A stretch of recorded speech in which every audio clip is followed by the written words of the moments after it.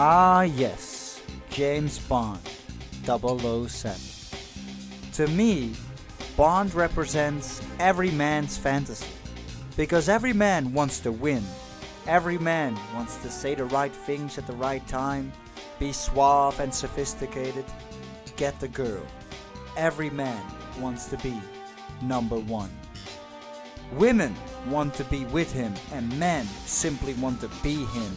Even if you're not a fan of Bond, chances are that you've at least seen one of his movies, because the movies have now been around for 60 years.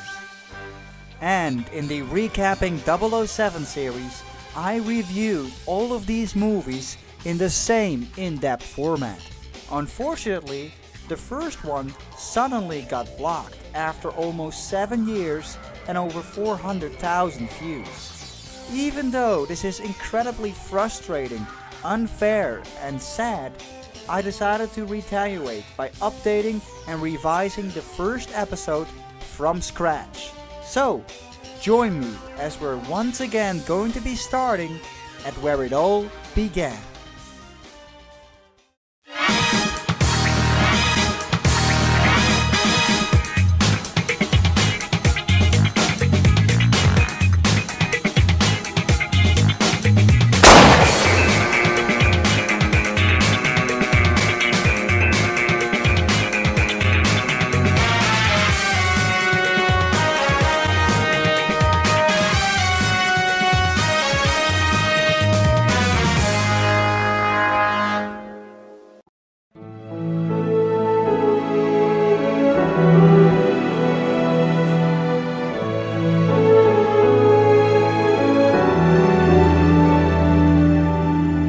If you're going to be talking about the origins of James Bond, you have to start right here in GoldenEye, Jamaica, the spiritual home of Bond, the place where Bond was created inside this beautiful villa on a typewriter in the corner of the bedroom, overlooking a private beach and a tropical lagoon outside of the window.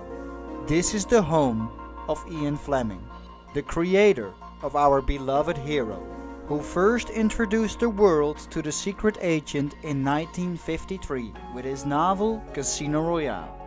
Before all that though, Ian Fleming was working in Britain's Naval Intelligence Division in the Second World War. Fleming was involved in covert operations, one of which was called Operation GoldenEye. His experience with spies and secret operations, along with his career as a journalist, provided much of the foundation and detail of what he eventually was going to end up doing. He told everyone that if he lived through this blasted war, I'm going to live in Jamaica and write the spy story to end all spy stories. And for a couple of months a year, Fleming did exactly that. He would retreat to his paradise home and would end up creating all of the James Bond novels here, following a strict routine of mostly morning swimming, having breakfast in the garden, and typing for about 3 hours straight.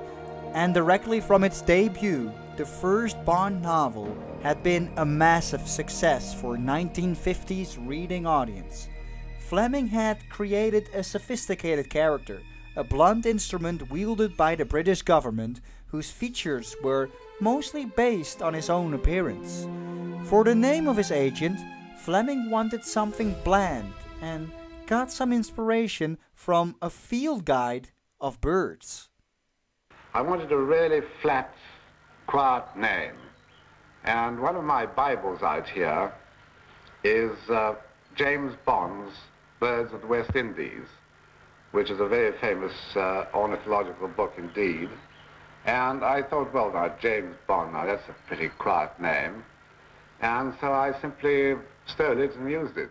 These unique and detailed spy stories clearly had potential for cinema, but Bond didn't immediately make it to the silver screen. As a matter of fact, a year after its release, Casino Royale was adapted into a TV episode of the American anthology series Climax, where James Bond was an American secret agent portrayed by Barry Nelson.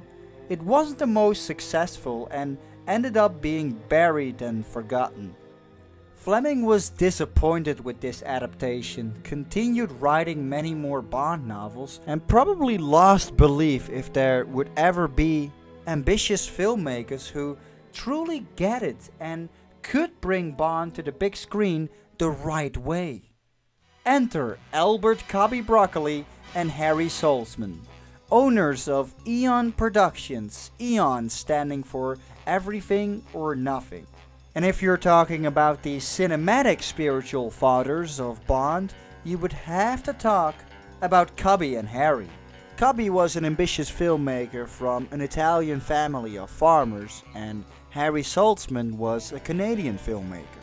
They were Fleming's answer, and they wanted to do it. Badly too. Once Fleming and the duo came to an agreement, the studios only wanted to back Eon Productions with $1 million, which even at the time wasn't the largest movie budget. They had a green light though. They were going to be producing the very first cinematic James Bond film. And obviously the success of the series depended on the right casting of the leading man. Many actors were considered for the part of James Bond, including Roger Moore, who reportedly Fleming favored. Neither Fleming nor the studios were initially satisfied with the relatively unknown Scotsman called Sean Connery, who Cobby and Harry favored for the part. After Cobby's wife had mentioned that she found Sean Connery to be very sexy, that was it. Connery was going to be James Bond. Fleming thought Connery was too much of a country bum, lacking the sophistication he envisioned his character with.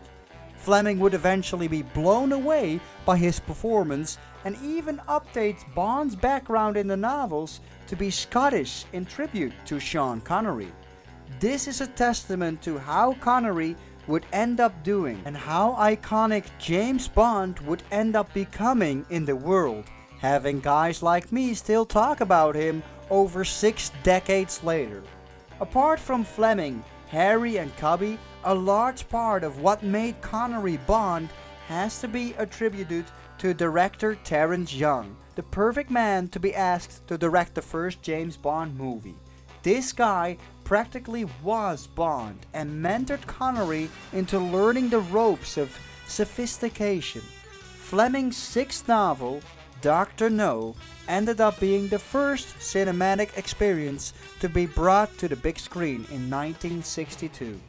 This was something groundbreaking and unique, a film filmed in Technicolor, about to transport people into exotic locations, featuring sex, violence and beautiful women.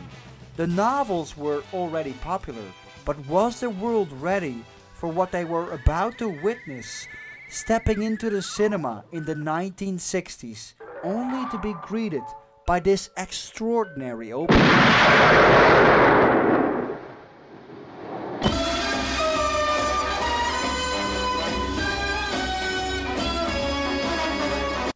It's hard to imagine what it must have been like taking this in the first time watching in the 1960s. The first time Maurice Binder's gun barrel would show up on screen. The first time hearing Monty Norman's James Bond theme. Both of which would end up being incredibly iconic. Even seeing it today through the lens of modern eyes, at first you'd probably be like, whoa, a bunch of epileptic-inducing circles. It didn't get more exhilarating than this, huh? But it truly is such an almost historic opening in cinema, the only Bond film to jump straight into the titles too. So the film introduces us to a British secret agent. Not the one we're thinking of though, his name is Strangways, stationed on Jamaica, where he is soon killed by a trio of assassins called the Three Blind Mice. His secretary meets the same fate, and the files on a supposed Crab Key and Dr. No are quickly taken off the record. Now, within these first few minutes of Dr. No, I always have to set my mindset to how dated a lot of this stuff feels. The actors in this opening scene are extremely wooden. There is a ridiculously obvious jump cut when the secretary gets shot. Monty Norman's soundtrack of the film hasn't aged that well either. Not long afterwards though, this dated feel quickly turns into being charming and timeless as we are introduced to the proper British secret agent we were thinking of, playing cards in a private club in one of the most iconic pieces of cinema history. I admire your courage, Miss... Trench. Sylvia Trench. I admire your luck, Mr. Bond. James Bond. Sean Connery's introduction as James Bond is just timeless. Right from the get-go, the man owns the part and just oozes that sex appeal, sophistication, the style. Director Terence Young's influence can't be credited enough because every little detail from Bond's cuffs on his jacket, the type of shirt, the cheeky and flirty facial expressions, and the panther-like walk, he all just nailed it. Connery is the reason to watch this movie. One thing that always blows my mind is that Connery was only 31 years old at the time of filming this. I'm actually at the same age recording this video, yet he just looked more seasoned, something along the lines of his late 30s or early 40s. If you look at actors who are even a little older now, around a similar age, Taron Egerton or Zac Efron, there often still is something boyish about people that age nowadays. I think it goes to show that Connery was from a whole different generation where coming of age just came around a lot quicker and childhood was short. But then again, he's from the generation that has lived through the war and we aren't. Anyway, Bond flirts a little with a woman he just met called Sylvia Trench, played by Eunice Gayson. And kids watching this today should all know that handing out your number on a card to hook up later still is the way more suave equivalent to handing out your Snapchat. So Bond was called into the office where flirting continues with the introduction of Miss Moneypenny, played by Lois Maxwell, who would continue to do so in the first 14 Bond films. I always felt Connery and Maxwell had an unmatched Bond and Moneypenny chemistry. It's playful, it's fun, and you can tell these two would truly get along off camera. We are also introduced here to Bond's superior, M, head of MI6, or as he mistakenly says in the movie, MI7. It's a really confusing goof up that is minor but always puzzled me. In any case, Bernard Lee would also grow out to be a beloved character in the series and would end up playing M in the first 11 Bond films. Straight from the get-go, the relationship between M and Bond in the novels is truly captured here. The only man in Bond's life to have any sort of authority over him. Yet there is a form of respect between them. The disappearance of Agent Strangways is explained and Bond needs to go down to Jamaica to investigate what happened. A very simple mission and premise that I think works well for being the first Bond film. Here we are also introduced to Major Boothroyd, played by Peter Burton, a seemingly minor character trading in Bond's Beretta for his iconic Walther PPK. Walther PPK. 7.65 mil with a delivery like a brick through a plate glass window.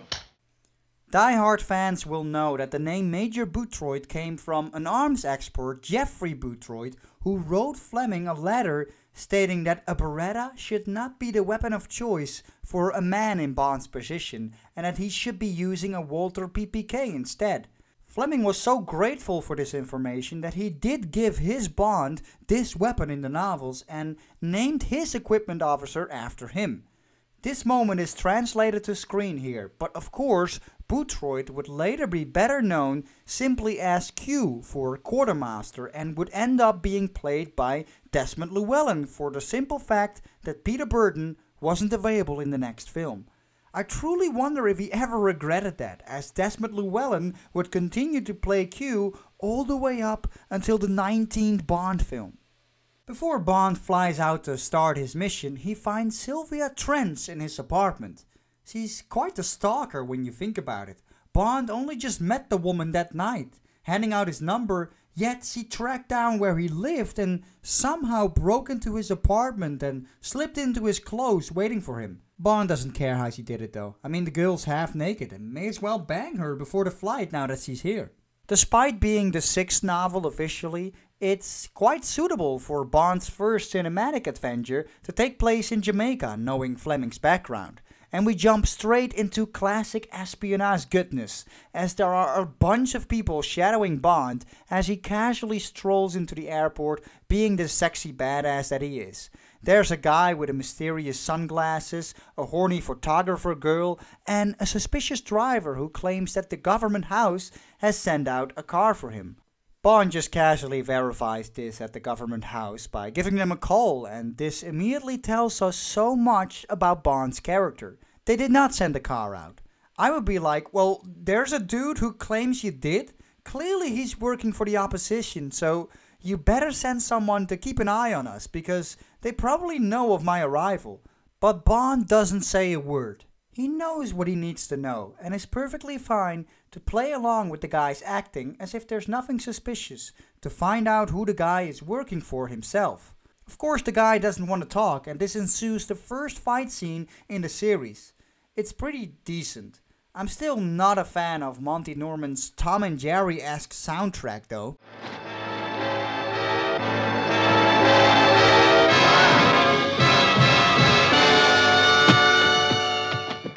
The guy would rather kill himself than talk though, using cyanide hidden in a cigarette, and Bond just casually pulls up at the government house with the corpse in the back seat, which I always really felt should have played the Bond theme as he pulled up. It's such a Bondian moment, it's kind of a missed opportunity.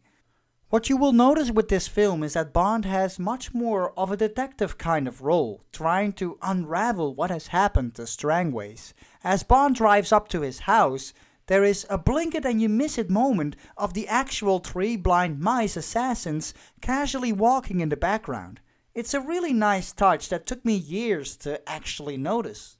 Although modern audiences would probably associate Bond films with being big budget action movies, here in its early foundation, Dr. No is far from that. The movie takes its time with Bond looking for clues around Strangways' apartment and focuses more on the actual character of Bond, as we see him get his first signature vodka martini and go through the cautious routines of his job taken from the Casino Royale novel, as he puts talcum powder on his case and a hair on the closet. Typical down-to-earth spy stuff, which I wish we saw more of in today's Bond movies. Through the bridge buddies of Strangways, Bond finds out that Strangways was into fishing lately and meets up with a man he saw in a picture earlier, Quarrel, played by John Kitzmiller. The movie plays the mystery card again to make everybody seem suspicious, to try and make us believe that Quarrel can be trusted. Right up until the moment at the bar where Quarrel only wants to talk with Bond in a back room. Oh, and Quarrel's bartender friend seriously has one of the best names in all of Bond. Pushfella. What a badass. So after Quarrel tries to threaten Bond into information, the sunglasses dude from the airport shows up and turns out to be the very first incarnation of CIA agent Felix Leiter, here played by Jack Lord. And they're all like, ha, nearly killed you Bond, but we're on the same side. That's classic. Drink? So they all hang out in Pushfella's nightclub. There's some typical Jamaican music here, and one guy always totally looks like he's having some sort of seizure here. I never got why this extra was dancing like this, but I bet it wasn't from drinking orange juice. It's also here where the mysterious photographer girl from the airport shows up again. So Bond decides to question her.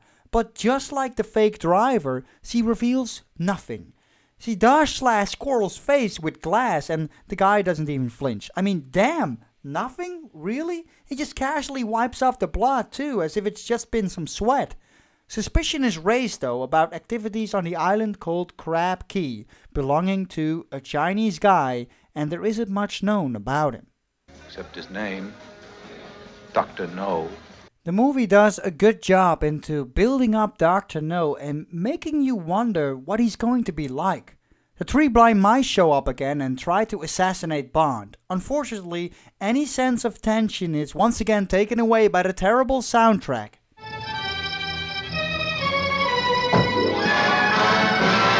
Besides the photographer girl, another person acting suspicious is one of Strangways' bridge buddies, the geologist, Professor Dent, who clearly is lying to his teeth, claiming not being aware that the samples from Crab Key were radioactive. Feeling the heat from Bond, he goes down to Crab Key to warn Dr. No.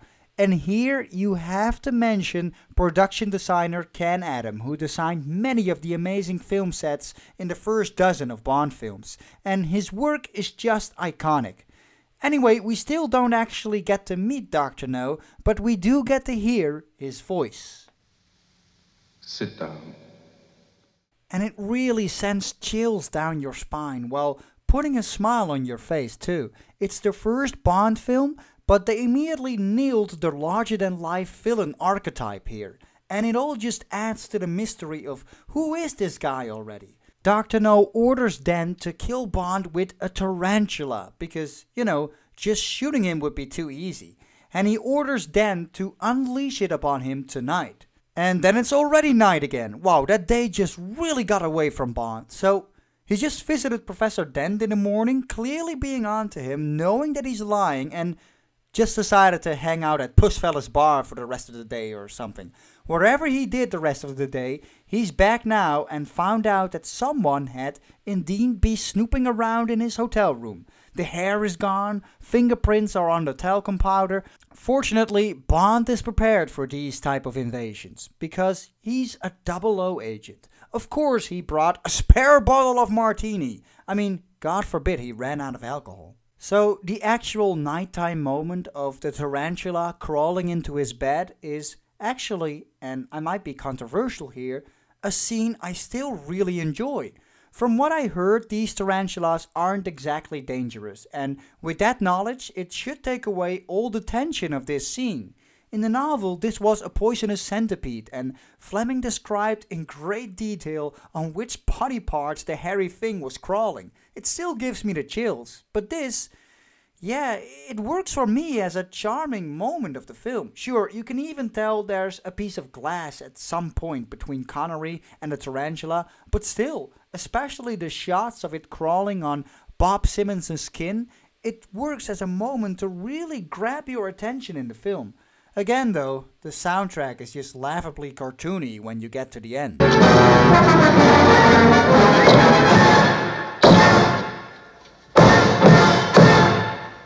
You may have noticed throughout the film that some of the people secretly working for Dr. No have somewhat of a Chinese appearance, and I'm putting this mildly, because none of the actors playing these characters are actually Chinese themselves. But I'm pretty sure the filmmakers were going for a look like that, as is the case for the government's house secretary, Miss Tarot, who Bond immediately suspects is also working for the opposition, listening through keyholes and such.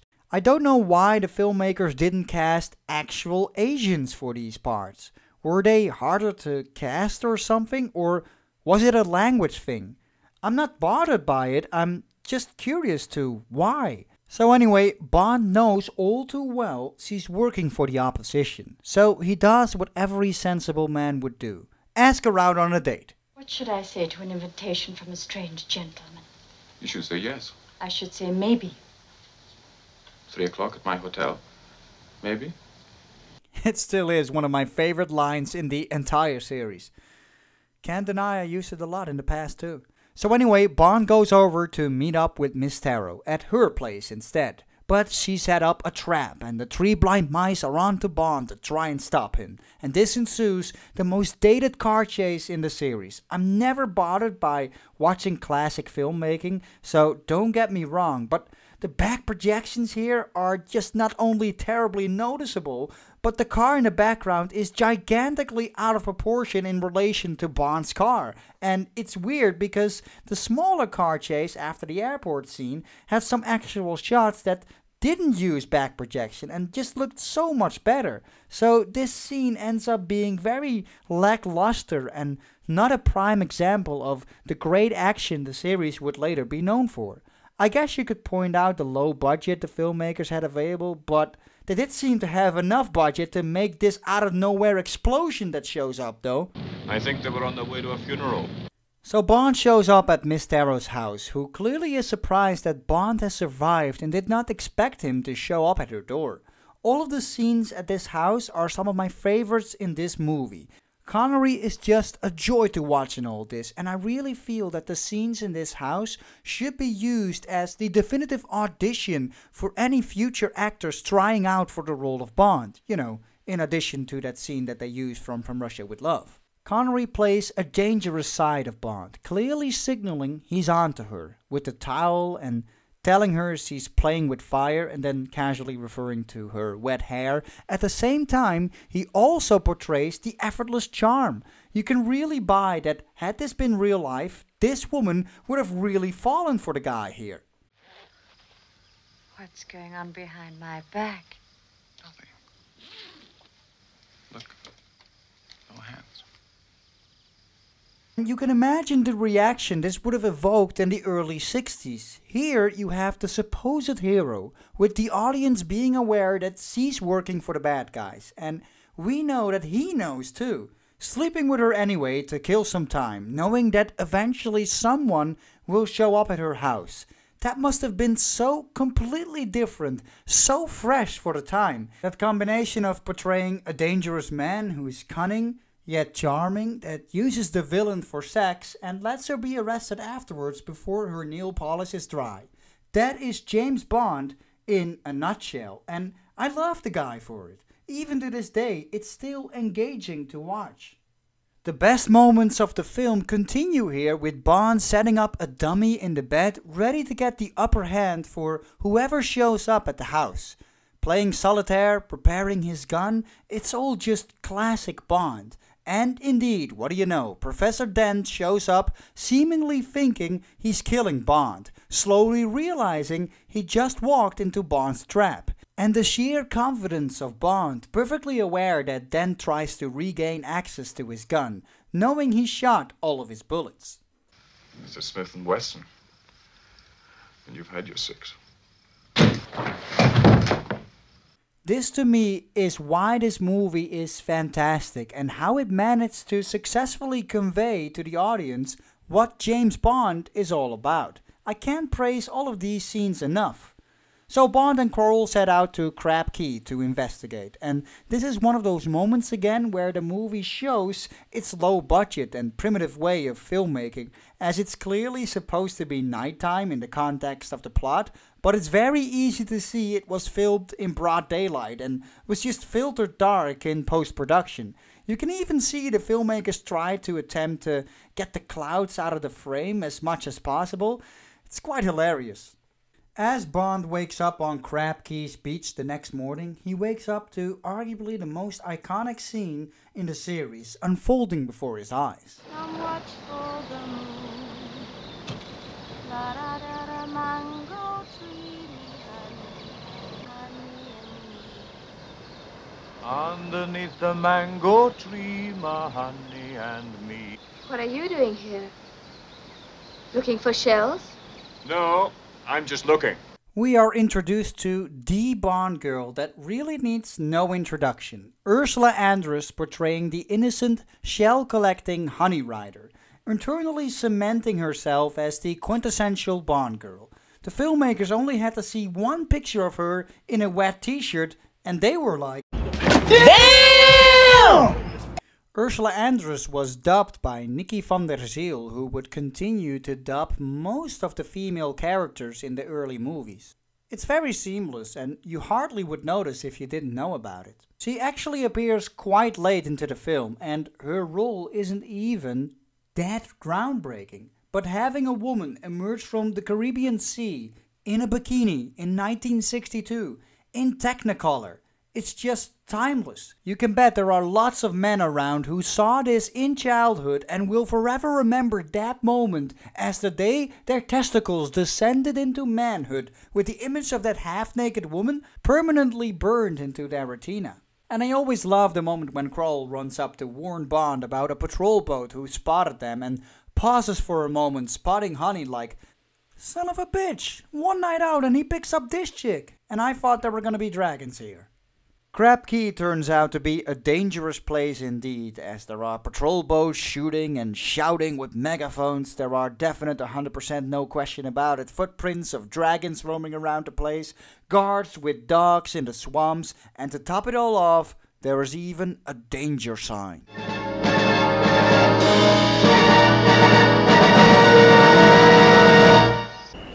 Ooh.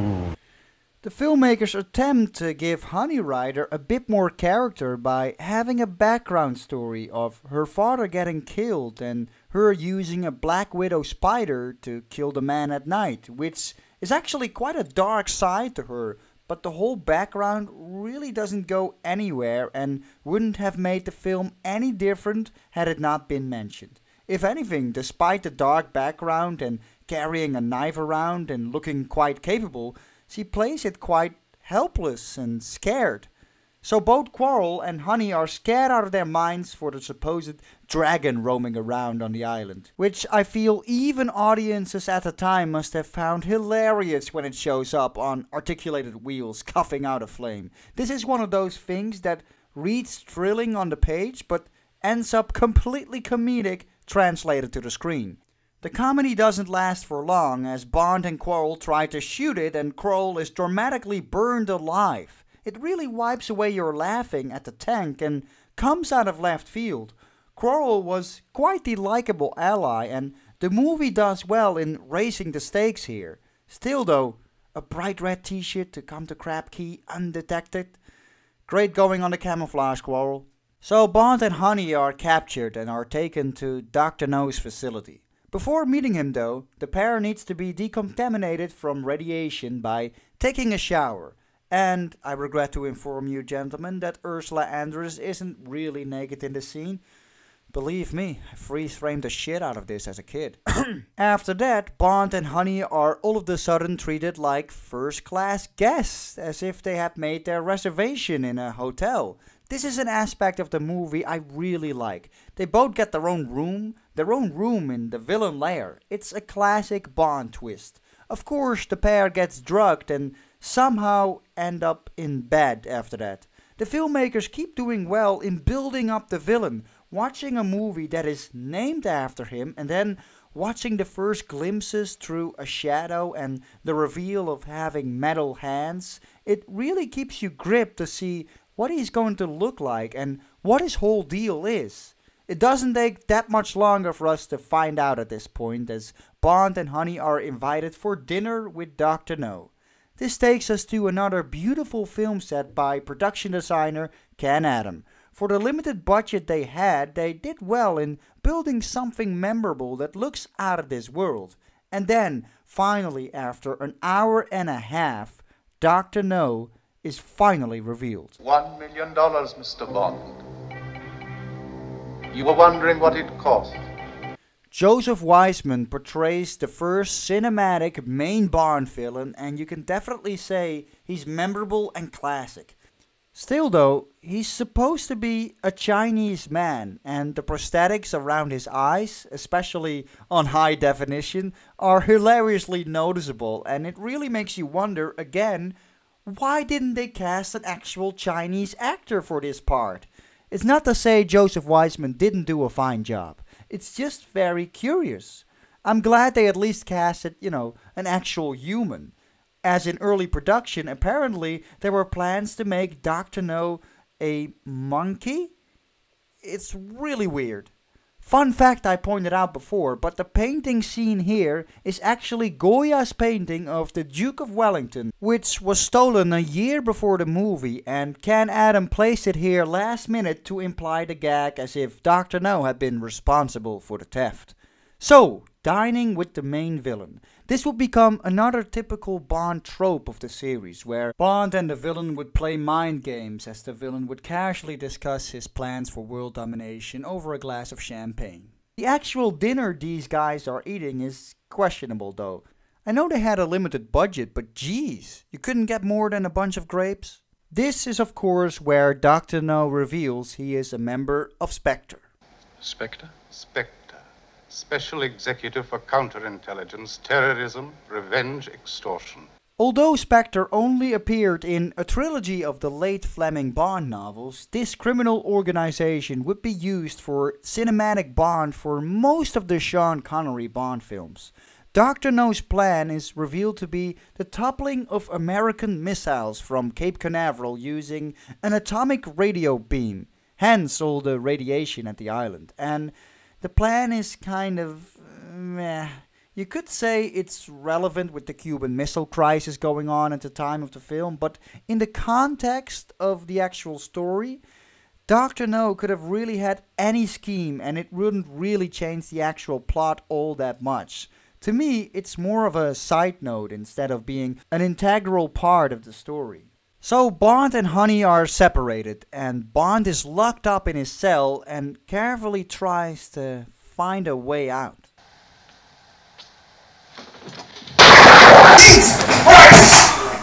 This whole aspect of Bond escaping through the airlock was in the novel, but with an entirely different purpose.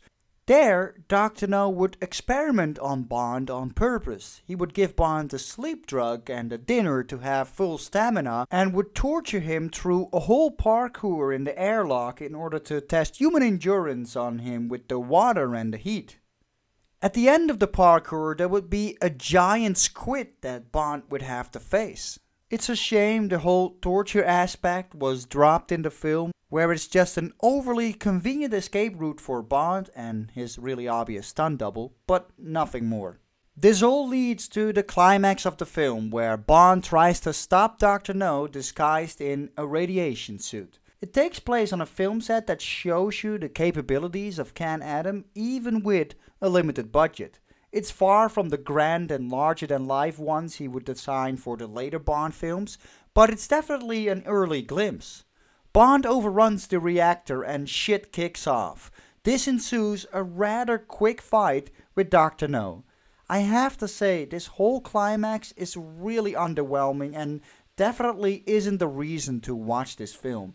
You would think they could come up with a more interesting fight having a villain with metal hands, but ultimately it's responsible for his downfall as he can't climb out and boils to death. With the overloading reactor, Bond has to quickly find Honey, who is just tied down by the water, because just killing her would really be too simple. The water isn't even close to drowning her though, so it's quite a laughable moment. Apparently there was a deleted scene where crabs would surround her, posing more of a threat, but that was dropped for whatever reason, and we're just left with just another underwhelming moment in the climax. So Bond and Honey make their escape from the island just before the whole place blows up, and as would be a staple for the Bond franchise, Bond would end up with the girl, often on water, as the day is saved. Oh, nice. She's really gonna give Bond a special thanks, huh? Oh, I can't be the only guy who was expecting something completely different here. So the day is saved, and for the last time, we are reminded that Dr. No has an awfully dated soundtrack.